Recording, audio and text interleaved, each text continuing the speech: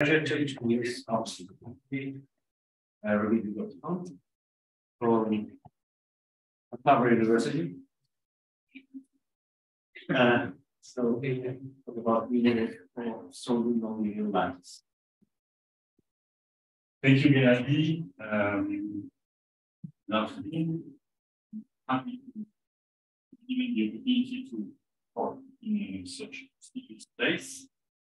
And the plan for today is indeed to talk about a new model and new model of strongly nonlinear lattice. And I want to acknowledge immediately that, first of all, it's always very dangerous to talk about new models because this is where you find out that the zone already.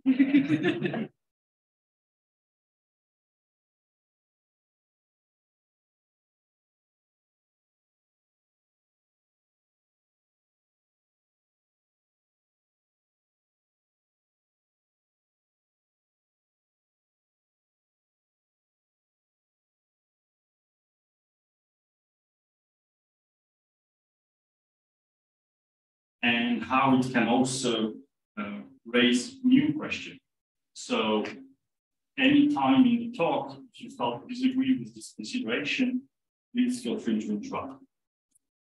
This is a work which has been done with my former collaborator, well, my collaborator when I was in grad school, so Remy was a student, and also Shivaji was in Boston, I was in Oxford, and yeah, I'm part of this group in Northumbria. Okay, so motivation. So the main question I'm interested is what is the long time asymptotics of a highly excited initial state in a large but finite quantum system? So basically, well, if you look at day-to-day experience, imagining that you are in quantum, you expect stabilization or relaxation towards an equilibrium. But this scenario, which is a common scenario, has been dramatically questioned, especially by experiments. So I'm showing here two examples. So on the left, you can see this is a quantum analog of Newton's paddle. And basically the idea was that the atom of Einstein condensates were put in a superposition of left-moving and right-moving states. And basically, the idea is that if you let the time flow, this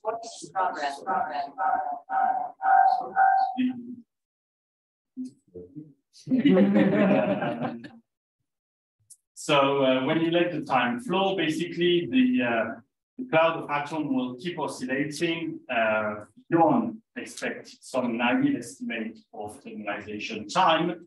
And even if the system was, well, maybe slightly perturbed, there was still some strong remnant, strong memory of injectable character when you neglect the starting potential. And I wanted to show you also some more recent experiments, which also tells something I think interesting, which is so you have another cold gas, so now it's a dipolar Bose gas. And here, basically, they look at some quantity R, which is related to the compressibility of the gas. And they want to see how it relaxes to equilibrium and the equilibrium value. So you look at the blue symbol, sorry. And the equilibrium value is 4. And so what you can see is that indeed it relaxes towards this equilibrium value with experimental accuracy. But it does that in the regime where the energy density is constant. So we are in what we usually call long-time asymptotics because basically the total energy has reached the equilibrium value, but the system still relaxes by increasing its entropy to the final state. So that's sort of, again, quite impressive to see that this can be explored even in experiments now. Sorry, yeah. Can I ask you a question? Is that paper about the non-thermal fixed point? This one? Yes. So I'm not sure. I mean, this is a dry drilling system, And they are doing also some cycles. So maybe this is something. This was not the aspect I was basically focused on, but yeah, I'm happy to talk about this.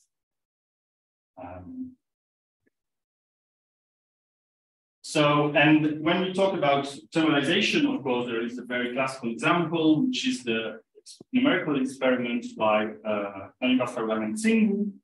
So their motivation was that if you take a linear chain, so this is this part, this is an integrable system, so you cannot expect any ergodicity, hence nothing close to thermalization. But if you add some nonlinearity, small nonlinearity, so alpha is a small parameter, H1 makes the Hamiltonian non-integrable. The motivation was that if you add this small perturbation to the integrable Hamiltonian, this would thermalize. And I guess the outcome become famous. One, first because this was not, it did not follow the prediction. So so here this is the parameter of the numerics, and they decided to excite only one Fourier mode, and basically after a time, which is again reasonably short, they could see that the system would come very, very close to the initial states, which was explained by, which is called recurrence. And so they, instead of the predicted equipartition of energy, they could see recurrence. So there was clear breaking of ergodicity. And I guess that the second reason why this problem became famous is that this was later explained by Pascal and collaborator, that in the large size of the chain regime, you can map this equation to PDE, which was shown to be integrable, and in this case, we started. I mean, this is one of the starting events for the study of soliton and typical PDEs. I want to mention that for some who have background more in dynamical system, there was also studying this problem, trying to understand the phase space region and the stable, measuring the area of stable phase space region. And there was also a threshold in alpha and in the energy to distinguish between thermalizing regime and non-thermalizing regime. And this was done by Cherikov, and now it's called resonance of overlap criteria. So this is actually also relevant in a slightly less expected domain, which is cosmology. So I'm not an expert there, so I will try to share my understanding. So basically, the idea is that after Big Bang, the common theory of cosmology is that space-time was inflated a lot and cooling down, but this inflation was not is not accurate to describe the matter density and how matter, as we know it, has been created. And so that's why cosmologists introduced a reheating scenario in the 90s. Basically, it was a scalar field, which was responsible for the inflation, and this scalar field will relax to its minimum and start to oscillate. And then there was some nonlinear phenomena to actually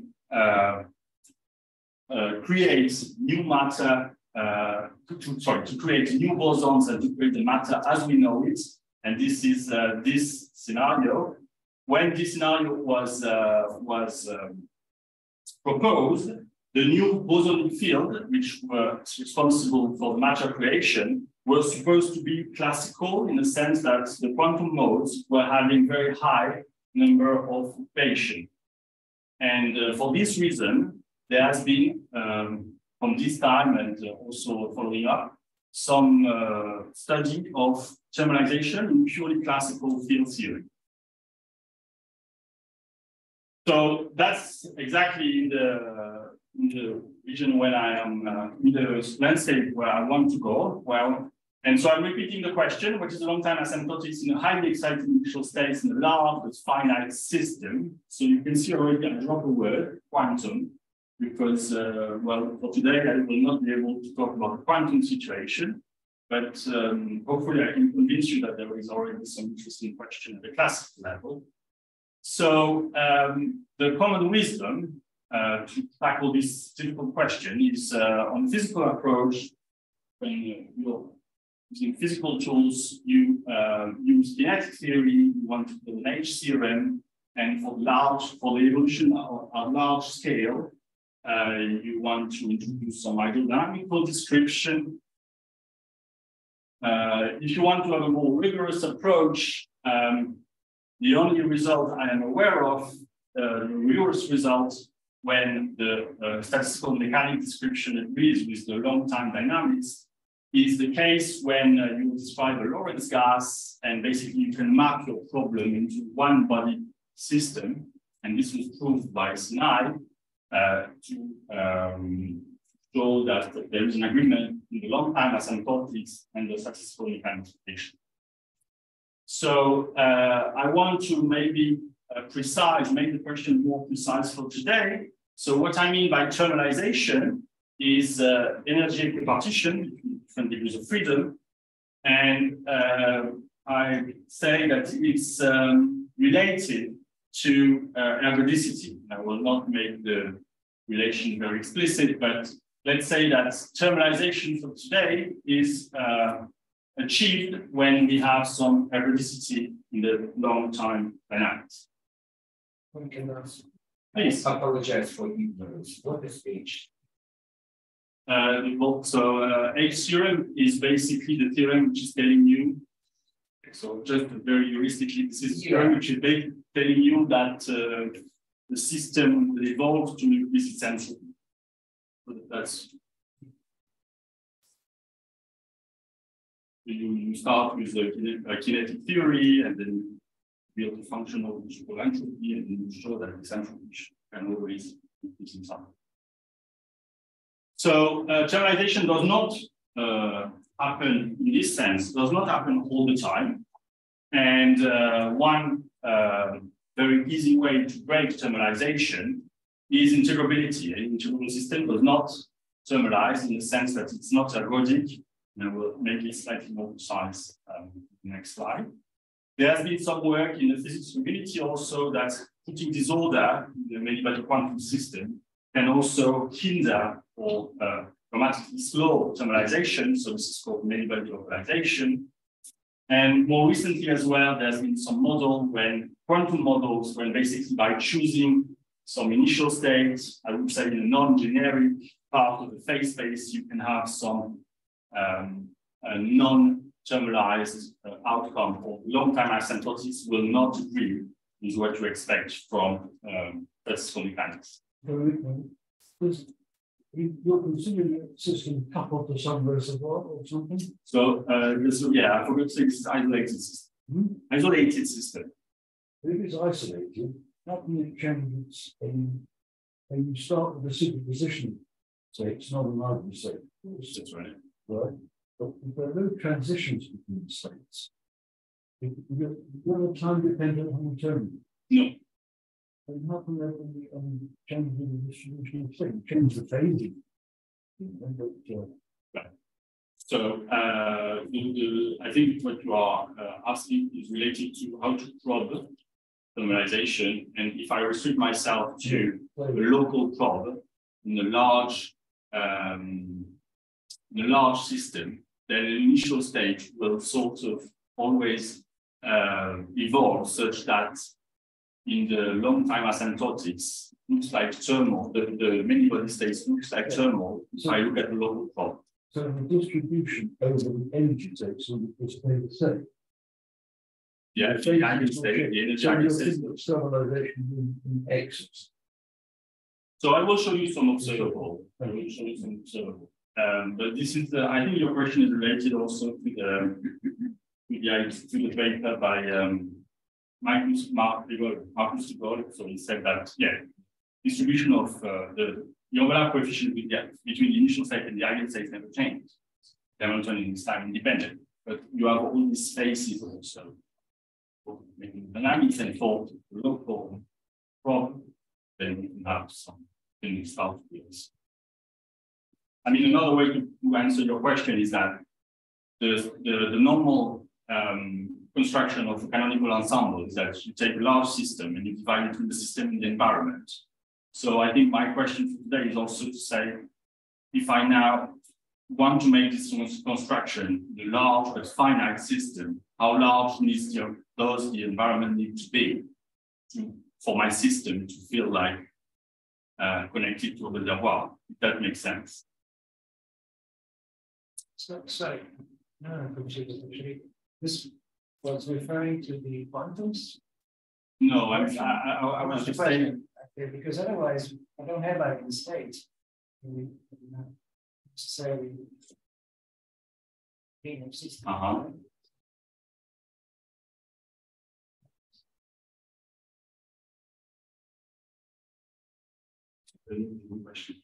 Well, so eigenstates make sense to me in a linear system.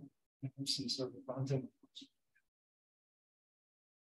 But, you know, I guess maybe if I could put some like observable and what I mean in a particular model, hopefully this will help answer your question. If not, okay.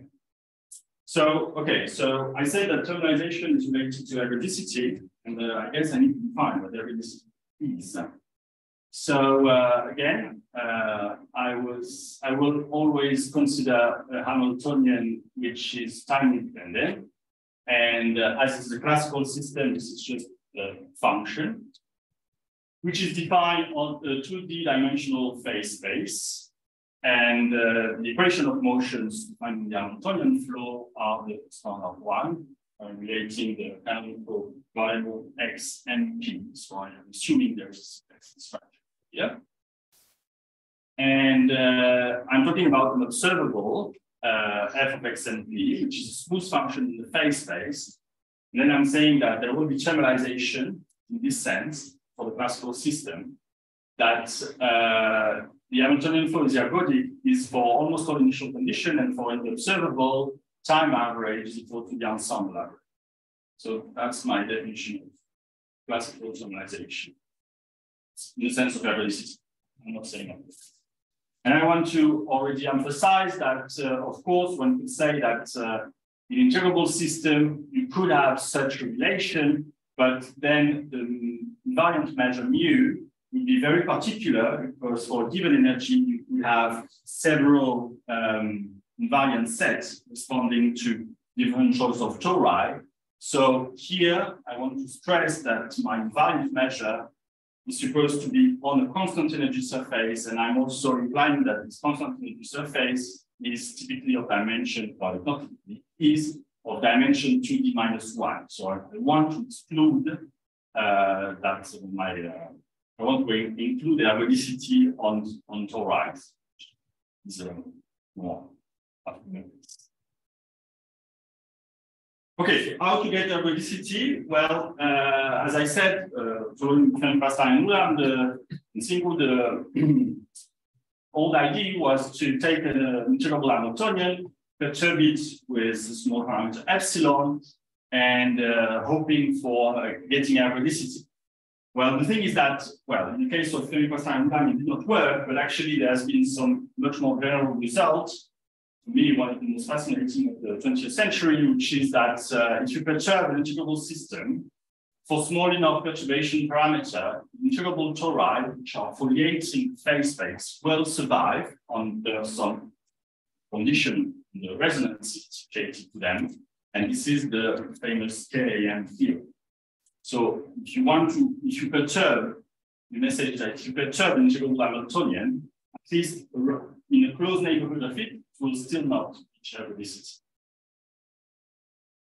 But there is another route for ergodicity, and this is the game I would like to invite you today, which is dynamical billiard.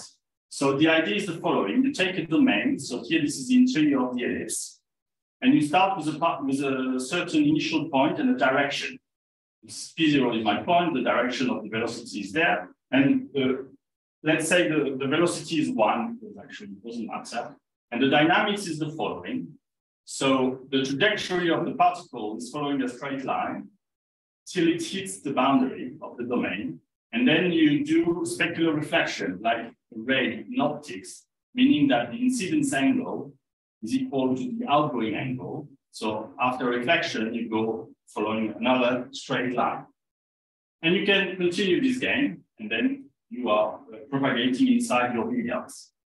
So from this construction, it is hopefully quite clear that the trajectory can be uniquely determined by the impact points, the list of impact points. And those points can be uniquely determined as well by quite convenient set of coordinates, which is first the abscissa, the curvilinear abscissa of the points along the boundary.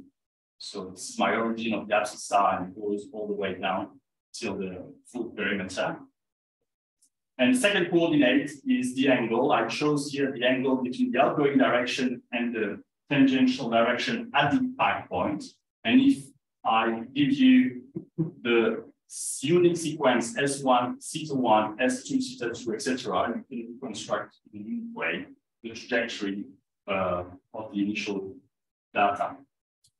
And actually, this is something which has been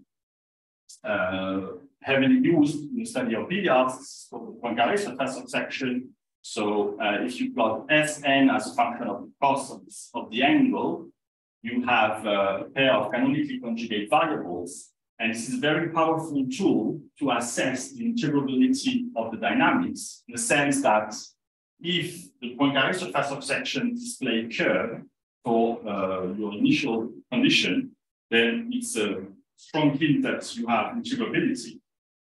Whereas in the presence of chaos, or even ergodicity, you will have, with ergodicity, you will have a cloud of points. And I'll show you some examples. Now, the question is, why are those billiards interesting? For the following reason, is that you can reach ergodicity, and more generally, you can reach broad range of dynamics by changing the shapes of the billiards. So the shape of the choice of the domain D and the shape of this boundary matters a lot.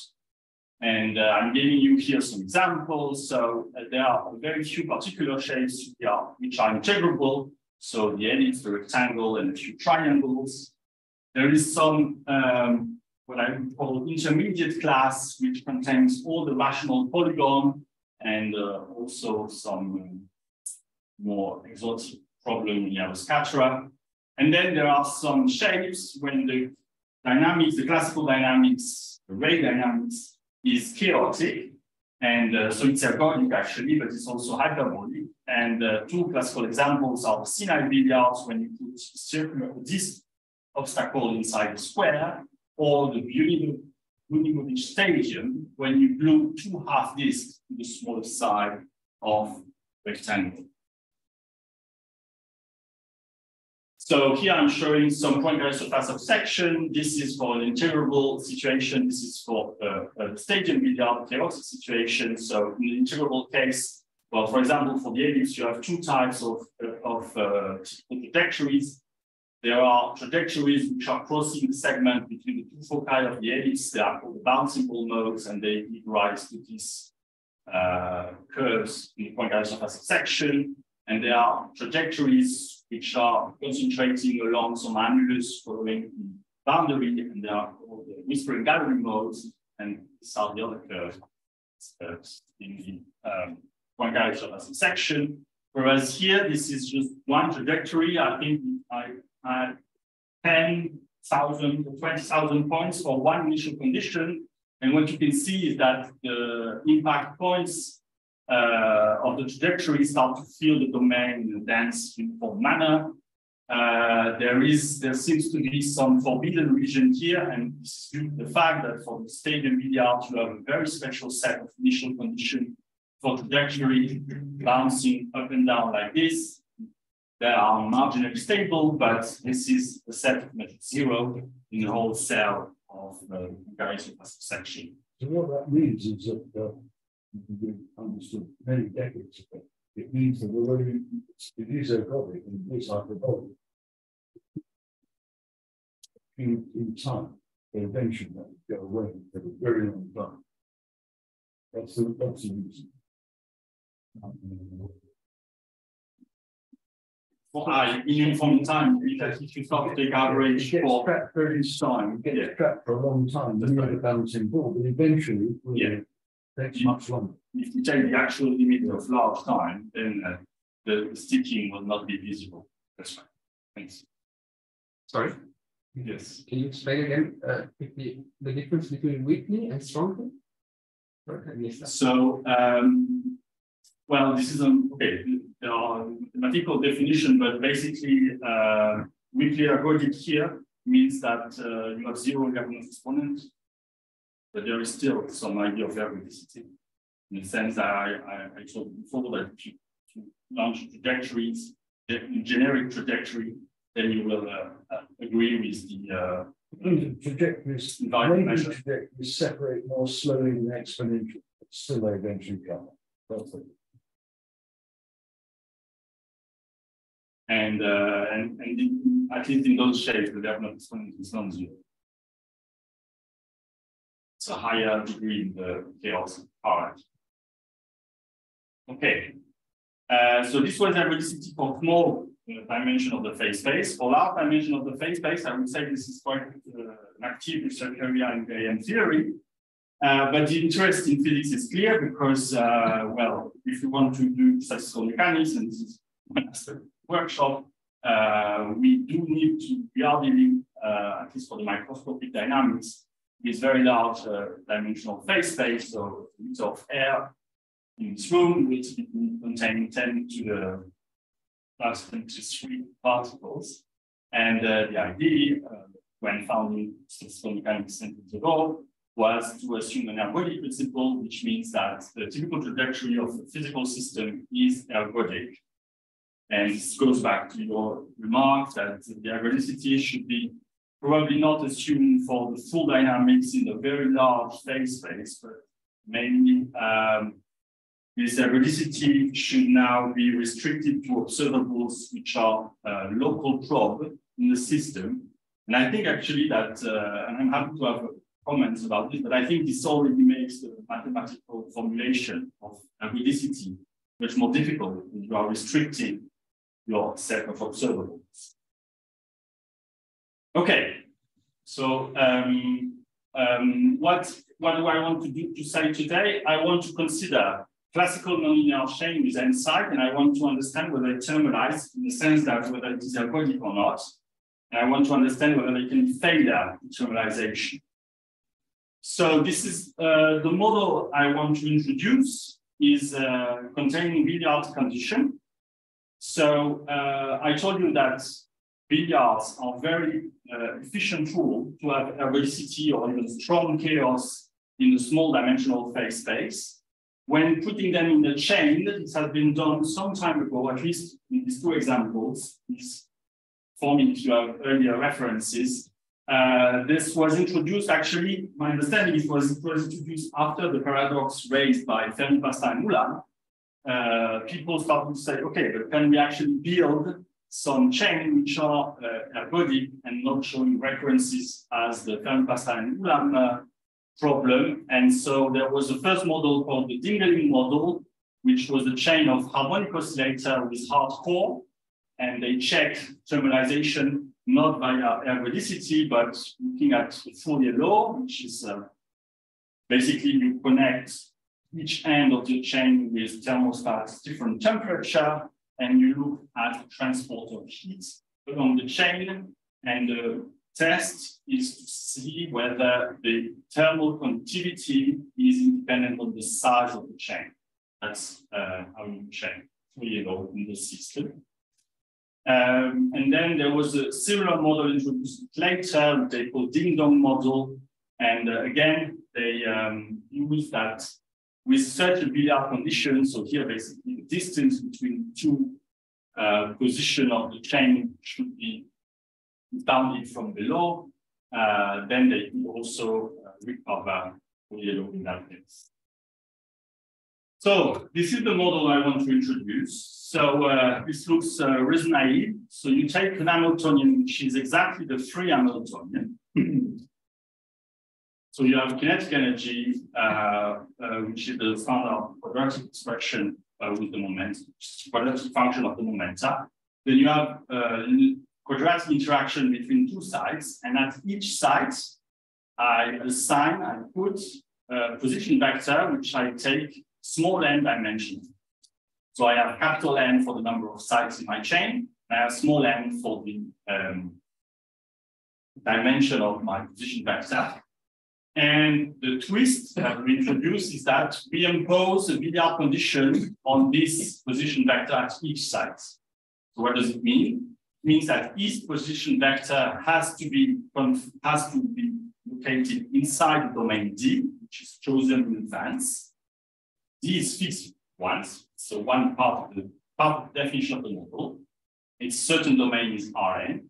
And then, if we want to have billiard dynamics, we need to implement the specular reflections. And what does that mean? It means that if there is position vector at one side which reach the boundary of the domain, you need to perform a specular reflection in the sense that the normal component of the position vector has its signs reversed, and the tangential component is conserved. So this is an example, again. This is my Hamiltonian. Each position vector is restricted inside the billiard of domain D. And the simplest instance would be that I take the position vector to be scalar, so small n is equal to 1, and I take the segment 0, 1. And basically what I have is that at each side, I have some position vector which is constrained between 0 and 1. And then between each position vector constrained in the box, there is, you can think of some linear string connecting each side, each neighboring site.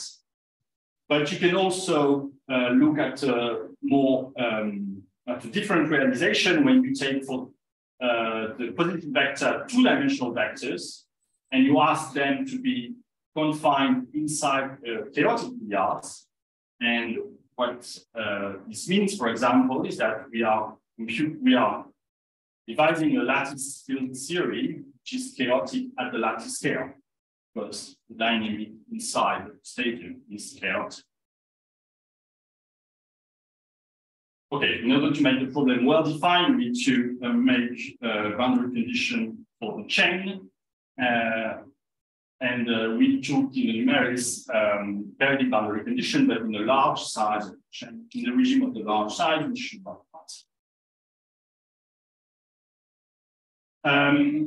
I want to bring another motivation for the model. I think that this model can be important from a statistical field theory point of view, because when you look at some field theory, the critical properties of the field theory are usually heavily controlled by the symmetry constraints on the field.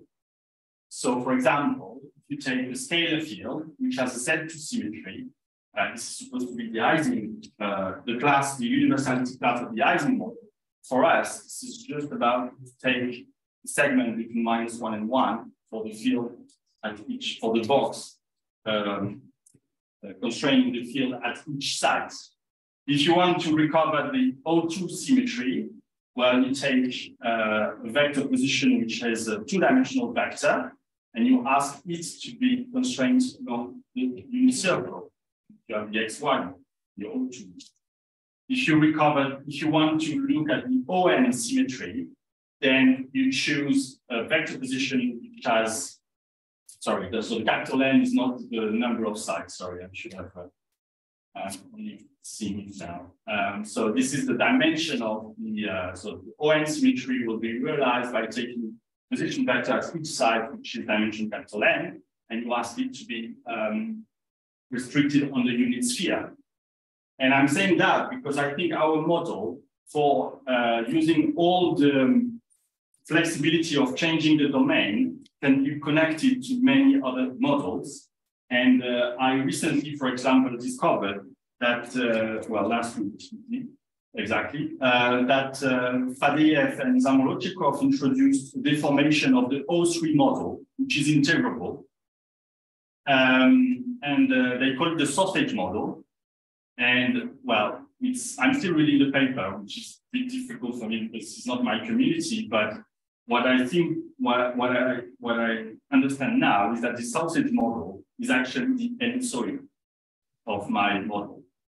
So that's why what they call an integrable deformation is just deforming the sphere to an ellipsoid, and we all know that the ellipsoid is still an integrable billiard. So this is to show that I think the model can address very, very many situations, but also it can ask new questions. So for example, what would be the critical properties if the domain is a chaotic billiard? What happens if the symmetry group of my field is a dihedral group? And that will mean in my case that domain is a regular polygon. Or something slightly more exotic, maybe, if you have some particular triangle which is related to the weak ergodicity before I was mentioning, because we know that from the billiard perspective, the dynamics is different, the correlation, the 2-point correlation between the position in the billiard will not decay exponentially as in the long time limit. So I think that this model really could open, well, hopefully, open new perspective at least. I think it brings some sort of a geometrical view on several field theory models, but it's also hopefully can raise new questions. Okay, so I think I'm getting too slow. So some features about the model. So if I write the linear equations, they look absolutely elementary because my Hamiltonian is quadratic. So the linear equation is just to solve the equation of motions of the linear equation, but you have this constraint. And whenever the position vector is hitting the boundary of the domain, then you need to perform specular reflection. So I want to emphasize that this model is still different and specific in the sense that it is not perturbation of a linear model. Because the Hamiltonian is not analytic or smooth. This is due to the presence of the hard walls. It is not translational symmetry. If you're interested in that, I could elaborate a bit further later. This has, of course, an importance if you want to write the hydrodynamics, for example, of this model, because the translational symmetry is usually what gives first Euler term in the hydrodynamic equation of the model. So here, we don't expect translational symmetry. But it has an Hamiltonian, which is time independent, so the total energy is surely conserved. If I call the energy density E over N, I can already point to extreme situation. So if the energy density is very, very large, basically, if you go back to the Hamiltonian, you can see that due to the billiard constraints, the norm of each position vector is bounded, meaning the potential energy is bounded. So if you put a lot of energy initially, it has to go finally to the kinetic part because the potential energy cannot take part of it. So if you go to very high density energy initially, you will have basically something which looks like different sides. Each side is in a box and almost not feeling interaction. And the opposite limit is when the energy density is very, very small. And then you would have some, only you look at the dynamics of the free chain, which only touches, fills the wall in rare occasions. Of course, if you take the long time limit, all those contacts will matter. So I just wanted to show some a check of ergodicity at small d, a small dimension of the phase space. So I took a scalar position vector, and the domain is just the box 0, 1. And I took two particles, so this is the Hamiltonian. And I look at the Poincaré surface of section I introduced earlier. So I would suggest to first, so this is for different energy density. So for large energy density, you have almost horizontal line, which is expected for if you had particle which is not interacting with another particle. So the 1D billiard shows exactly this horizontal line on the surface of section. But if you decrease the energy and the interaction becomes more significant, then you can see that you will have a larger region of the phase space, which will be occupied by ergodic trajectories. So each You've got two particles. So you're putting cloud with 2 points. What? So the quantile surface of section is P1 and X1. So for each of the two particles, you've got each particle has its X and its P. that's right. Right? And here you're plotting for one of the two particles, doesn't matter which one. So you're plotting 2 points at each time. At each instant, you've got 2 particles, which is the X. No, I'm plotting 1 point. I mean, it depends which section so the phase space is 4-dimensional. Yes. The conservation of energy reduces the energy, constant energy to 3-dimensional. And then I'm free to take some section. No, but this is for one particle. That's right. And it could be either of the two. Yeah. So you're just looking at one of the particles over time. And you're assuming that the other one does something similar. That's right. Yes. I mean, could this happen if you've got more particles. So one of them does something different from all the others. Oh, yeah. So then the picture isn't enough to establish the point. No, but in general, the quantile surface of section is only relevant for low-dimensional phase space anyway. So yeah. But yeah, you're right. I can even show examples. Okay, so now the question. I mean, does the system terminalize? And actually, there are 2 routes to answer these questions, which makes the problem, I would say, even more interesting. So I can use the first route, which is basically the Fermi-Past-Ulam-Tsingou, which is that you take a lattice of n sides with R balls and you take the limit of large chain, or you already assume that you have a continuous field, but you need to smooth the walls first to make it, well, at least, in my opinion, to make it well defined, and then you can take some hard wall limit. And what is already interesting is that the answers seems, the 2 answers, 2 routes seem contradict.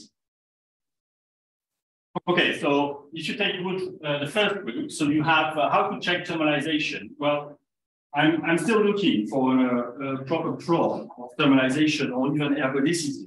So what we did is that we asked for a much stronger property, which was hyperbolicity, implies ergodicity. So basically, we look at the whole Lyapunov spectrum as a measure of chaos and also as ergodicity for different size of the chain. So these are the different symbols. And the 3 plots are for different energy densities. So this is small h equals 0, 1, small h is equal 1, small h is equal 10. H will define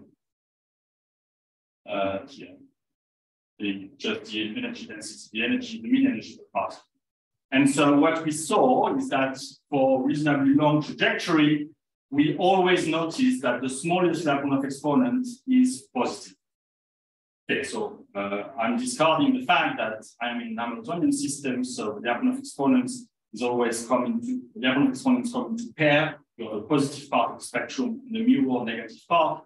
So I'm only showing the positive part, of course, but the smallest positive Lyapunov exponent numerically was shown to be positive, which means that for this trajectory, this set of trajectory, we have, well, hyperbolicity, hence ergodicity. You mean positive, meaning not 0.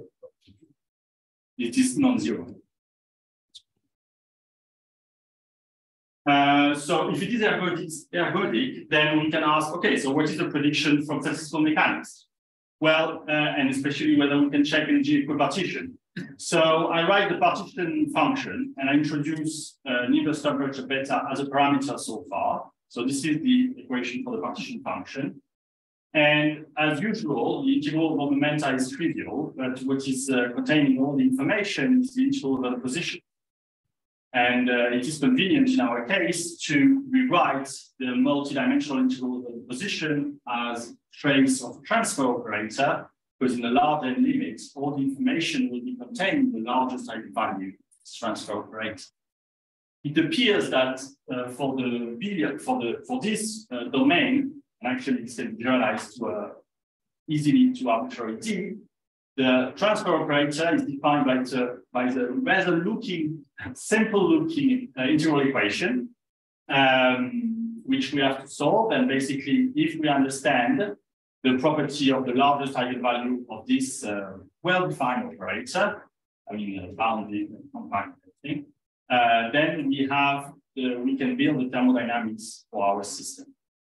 And this was already enough for us to check that there is indeed energy equipartition for our chain, in the sense that the average energy, so the statistical, the canonical average energy over the number of sites equals to the numbers of quadratic degrees of freedom times T. So there are only there's only one quadratic degree of freedom in the large temperature regime, or two in the small temperature regime. So another check of thermalization was to introduce the two-point correlation function. This is something which is very common in physics. So basically, the idea is that you want to look at the average of this product, the position vector at one side, the position vector at the side at the distance of it, and you take the kinetic part, so that's why you subtract this average, and you average over all the sides you're looking at. So this is called the two-point correlation function. And basically, the idea is that this quantity is relevant because you can compute the averages in two ways, either time average or canonical average, statistical mechanics average. This is what I'm showing here. So please discard the red curve. I can discuss if needed.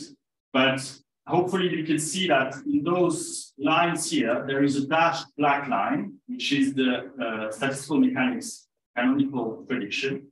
Then there are three lines, which are the time average for drawing sequence chain.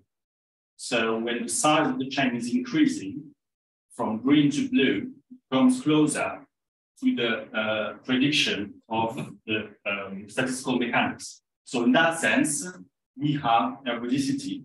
And so this is hopefully maybe making more sense to your question before, like what would we compute for classical thermalization, well, to check the classical thermalization? Well, this is one example.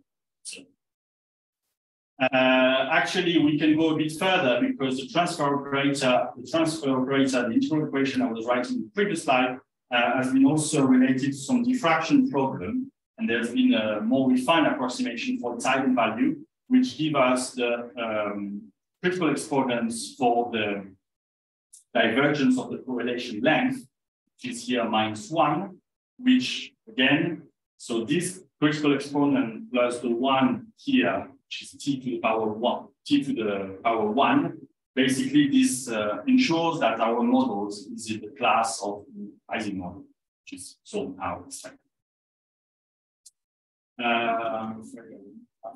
So I'm doing some, here I wanted to show that there is a difference between also some initial states. If we choose an initial state when only one side is excited, we have different outcome, whether the box is one-dimensional and integrable or is two-dimensional and chaotic. So unfortunately, I would like to move to something which is maybe more relevant to the audience. So I was telling you that there are two routes to study thermalization of the model. So the first route was to take chain and send the number of sides to infinity. Second is to take to smooth the walls and try to achieve continuous description. This is what I'm doing now. So I'm introducing this Hamiltonian, which is the same as before, but now the position vector, well, the position at each side is unrestricted, but instead there is a local potential which actually does the job of restricting it with if the parameter alpha is sent to infinity. So this is really trapping the particles between 0 and 1, but in a smooth way. And indeed now the Hamiltonian is analytic. So when we use some perturbation CFD, for example. And then I'm taking the continuous limit in a sense that I want to send the number of sides to infinity while keeping the size of the chain fixed. And instead of having a position vector at site I have the value of the field at this position. And what I claim is that even if the chain was shown to be ergodic in the large n limits, this field theory is integrable for arbitrary alpha, but for arbitrary finite alpha. Why it is so? Well, if I rewrite my field theory in the Lagrangian form instead of the Hamiltonian form, this is the standard Lagrangian. And if I write the field equation, so the Euler-Lagrange equation, I got this PDE, and this PDE basically is integrable because if I rescale time and position and the field, I ended up with some siege order, which is known to be integrable. So it is known to be integrable. There has been also some more recent work to describe the terminalization of this field theory using this new tool called generalized hydrodynamics. So for me, clearly, one motivation would be to follow this study, but keeping my alpha and push my alpha to infinity to see how this formalism survives. I mean, you put this model with a number of interacting particles in the video, but if you have a single particle in a 2D video and you soften it, are you saying that then that will never, even if the shape of it is a stadium or something, that will not be chaotic if you smooth the walls? A single particle. No, in 2D, smoothing the walls will still bring chaos. Will still lead to chaos. Okay. But here I am 1D. My billiard is a 1D box. And I say that as long as I smooth my box, this is an integrable field theory. Many years ago, I asked Sinai what would happen if his Sinai billiard would soften the interacting particles, and he said it's not known. Okay. Yeah, this is At least 40 years ago. Yeah, but it was not known by Sinai 40 years ago. There is a high chance that might struggle. And I want to explain a bit more why it is actually, I claim this is when I have this continuous field theory with smooth wall. So again, you see that as instead of having a 1D box and the field is constrained between 0 and 1, now you have a smoothed box, which is completely integrable from the billiard perspective. But the thing is that this field theory, I think I'm claiming that when you take this field theory in the large alpha limit, you get a singular limit. It's singular in the sense that this equation can be reformulated following the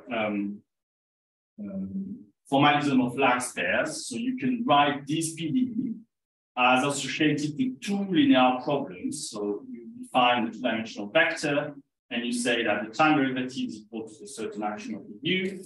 Sorry, the space derivative is equal to the action of a certain u. Time derivative is coincide with the action of certain v. And these are called the Lax pairs. And basically, your starting equation is exactly equivalent to the fact that you have this condition or compatibility or or zero curvature condition under the assumption that lambda, which is the spectral parameter, is time dependent. Now the question is, okay, I have my integrable equation, I want to take large alpha limits. Well, I'm hinting now because I'm still working on it. But I am confident I can now understand it. That I'm hinting why it should be singular. You see here, there is an alpha prefactor. So if I put this prefactor here in front of the derivative, I have actually a singular limit because basically my field becomes ill-defined. So what I mean is that my large alpha limit requires to take this formalism and use some WKB treatment in the same way, for example, Peter Miller has done for the sine Gordon, sin Gordon limit. That's what I'm trying to do.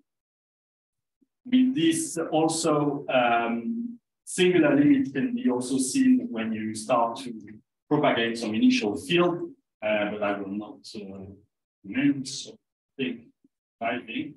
So I wanted to share with you this new model, which looks naive, but I think there is a lot to do with it.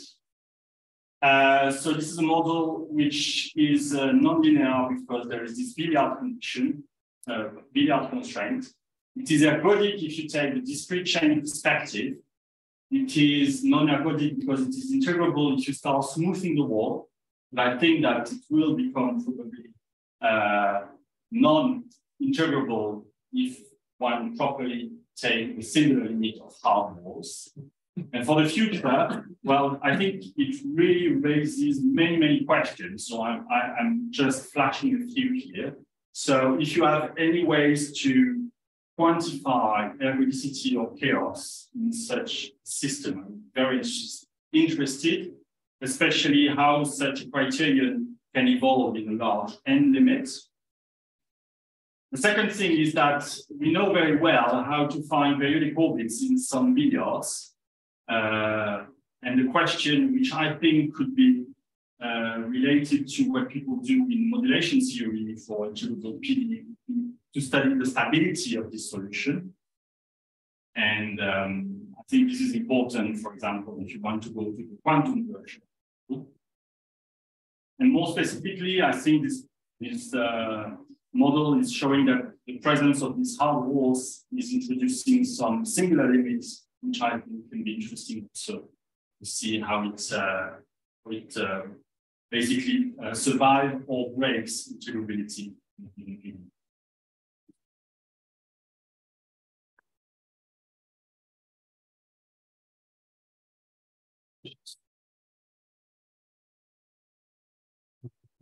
Maybe a comment. So you said that the ergodicity optimization may come in a different way, if I got it right. When you take the n going to infinite limit or the continuum limit, but n going to infinite limit is just the thermodynamic limit, which is different from the continuum limit, right? So, yeah. So I mean, not necessarily you should a priori expect the same behavior, right? Okay. I got it. I mean, intuitively, they could be related.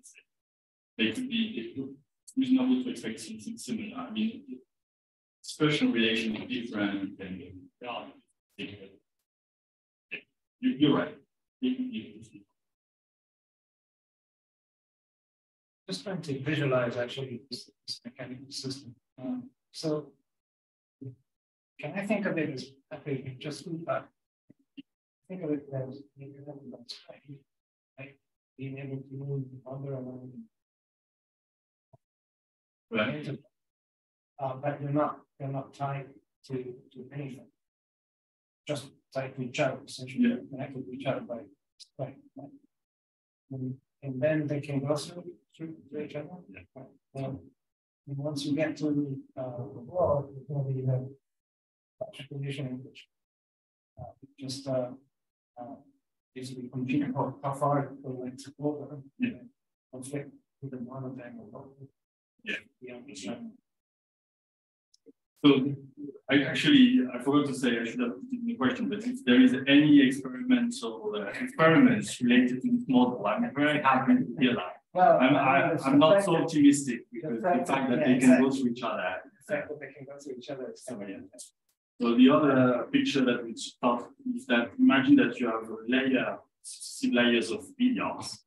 So you have a particle which is moving inside the domain.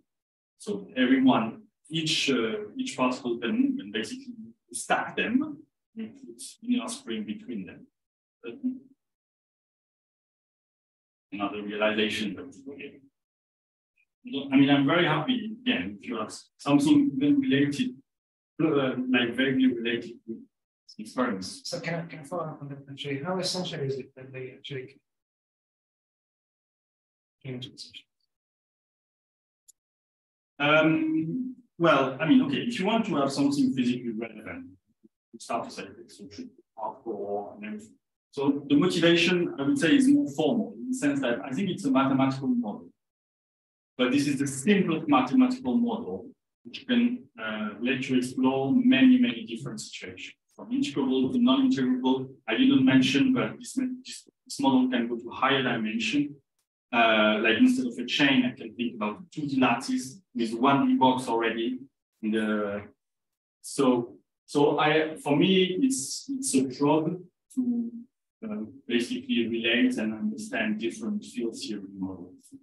But the precise experimental implementation, I cannot see.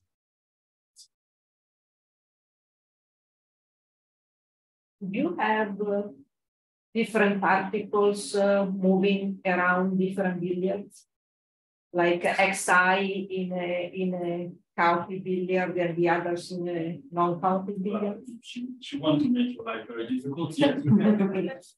I think the same billiard for everyone is already.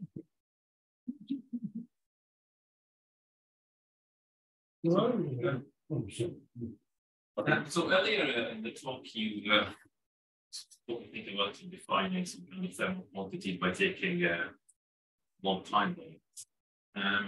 But now, sort of towards the end, you were talking about the limit as n tends to infinity. I'm just curious, do you think there might be an issue with the non-commutability of the limits problem?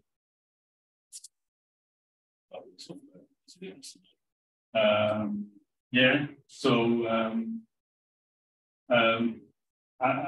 yeah, so definitely there is no, I have no strong, I cannot say for sure that the limit should, I can see strong reason for that.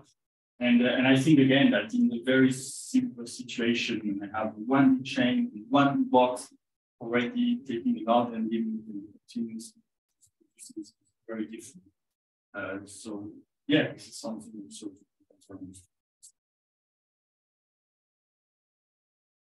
So I'm wondering what you conclude from this, because you have a model that's interesting. It's a model that seems to include a number of other models and also has properties in its own. But what do you conclude about thermalization? I mean, when you give, does it help you give a general rule that when you would have thermalization, when you would not have thermalization? You show different cases. Well, okay, so that's obviously a very, very important question. First, I should say that I started to study it quite recently, and I'm still exploring the features of the model. So I'm afraid I cannot have some broad standing, trying to reach that. So for the simple situation, which is the 1D chain with the 1D box, my claim is that it is ergodic. If you take every root, any root, if you take any of those two roots, you will find ergodicity, hence thermalization in some sort of broad sense. Because I'm claiming that the continuous limit is singular enough to break integrability. So actually, the continuous field theory with hard walls will also show thermalization. The next big step for me would be to understand how the geometry can change thermalization property. If this is the same situation when I do hope for non-thermalization or integrability, if this is already integrable, then the question is, if I change the geometry, I could have slow or fast thermalization in the sense that if D is integrable shape, maybe I could expect slower decay of the correlation, whereas if D is a chaotic billiard, I would expect very fast thermalization. So this is more the direction I would sort of identify. But yeah, I mean, there are many questions raised.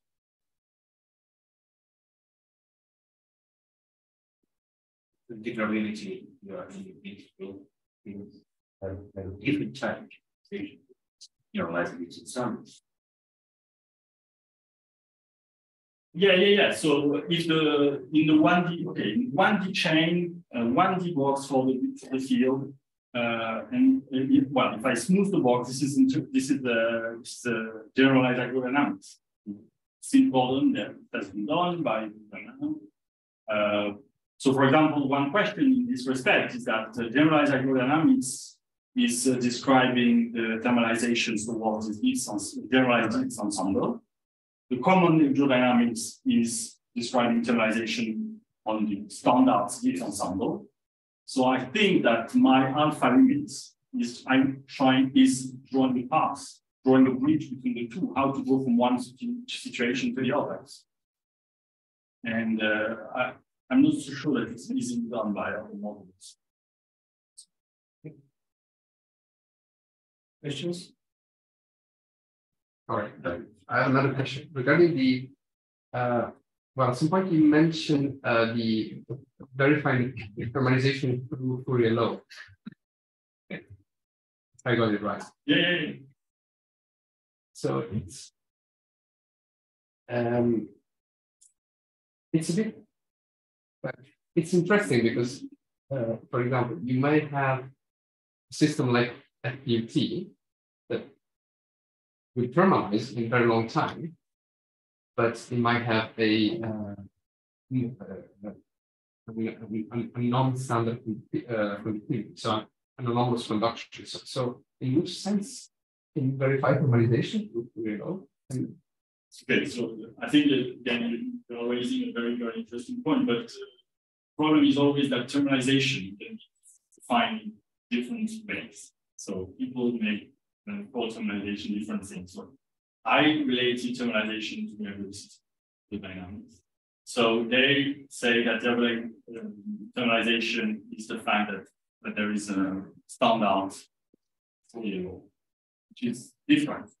In my case, I have no thermostat, no connections, they are connecting the end. So it's all about, I think your question is more about this. Can we take different definition of thermalization and see whether this is obeyed or not? Okay. Thank you very much. There's always some questions. Well,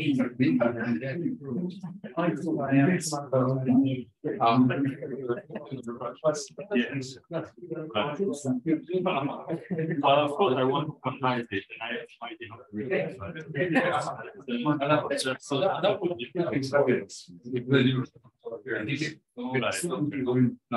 and I wanted to let you know actually, because when I saw this, one thing I wanted to